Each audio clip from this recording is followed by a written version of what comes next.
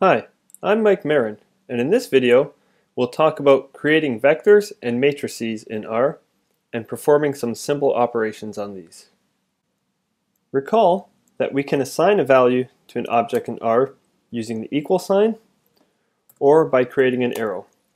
Here we'll assign the value 11 to the object x. Often we would like to create a vector or a column of numbers or characters. We can create a vector in R using the C or concatenate command. Let's create an object called x1 and we'll store in this a vector of values 1, 3, 5, 7, and 9. Here we can see these are now stored in the object x1. We can also create a vector of character elements by including quotations around the characters. For example, let's create an object gender and we'll store in it the elements male and the element female. We can create a sequence of integer values using the colon. For example, creating a sequence running from 2 up to 7, taking on only integer values. For more general sequences, we can use the seq command. Here, let's create a sequence running from 1 to 7 in increments of 1. If we would like a sequence of non-integer values, say a sequence running from 1 to 7 in increments of a third, or a sequence running from 1 up to 7 in increments of 0.25. We can use the rep command to create a vector of repeated numbers or characters. Let's create a vector repeating the number 1, and let's repeat this 10 times. We may also create a vector of repeated characters. Here, let's repeat the characters Marin, and let's repeat this 5 times. We may want to have a sequence repeated multiple times. For example, we may want to repeat the sequence of numbers 1 to 3 and have this repeated 5 times. Or we may want to repeat a sequence of numbers for which non-integer values are used. For example, a sequence running from 2 up to 5 in increments of 0.25. And let's have this repeated 5 times. We may also want to have a sequence of characters repeated multiple times. For example, we may want to repeat the characters M and the character F and have this repeated, say, 5 times. Let's go ahead and create a vector called x with a sequence of numbers running from 1 to 5. And let's also create a vector called y with the numbers 1, 3, 5, 7, and 9. We'll demonstrate a few things on x and y in a moment. First, we may add a value to each element of the vector using the plus command. For example, we may want to take the object x, or the vector x, and add 10 to every element in this vector. Similarly, we can subtract 10 from every element in this vector.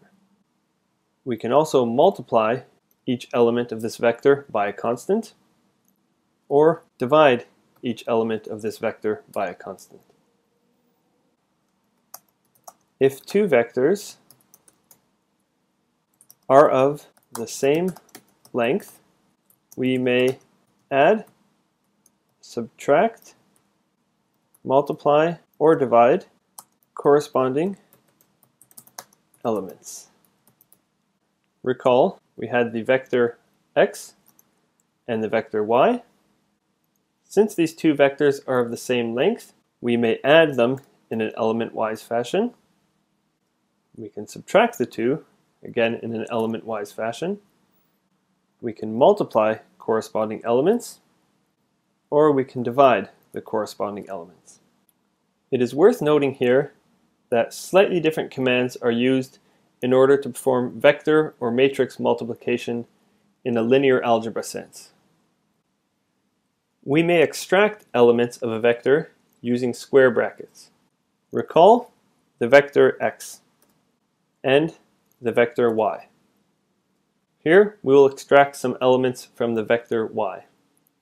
If we would like to extract the third element in this vector y, we can place a 3 within the square brackets.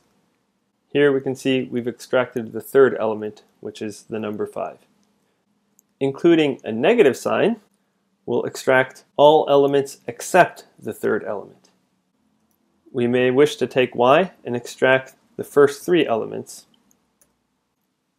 We may wish to extract the first and the 5th element. Or we may wish to extract all elements except the 1st and 5th. Finally, we may wish to take y and extract only the elements where y is less than 6. That is, for the vector y, only extract the elements that are less than 6. We can create a matrix of values using the matrix command. Let's go ahead and construct a matrix. And here we will have the values 1, 2, 3, 4, 5, 6, 7, 8, 9.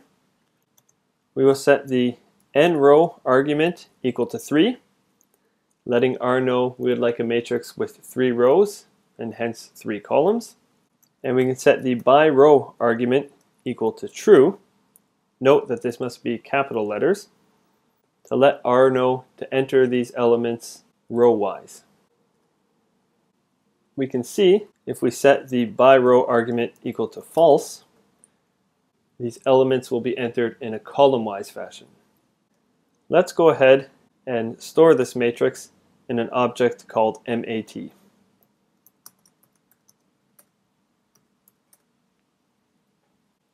We can use the square brackets in a similar fashion to extract certain elements from this matrix.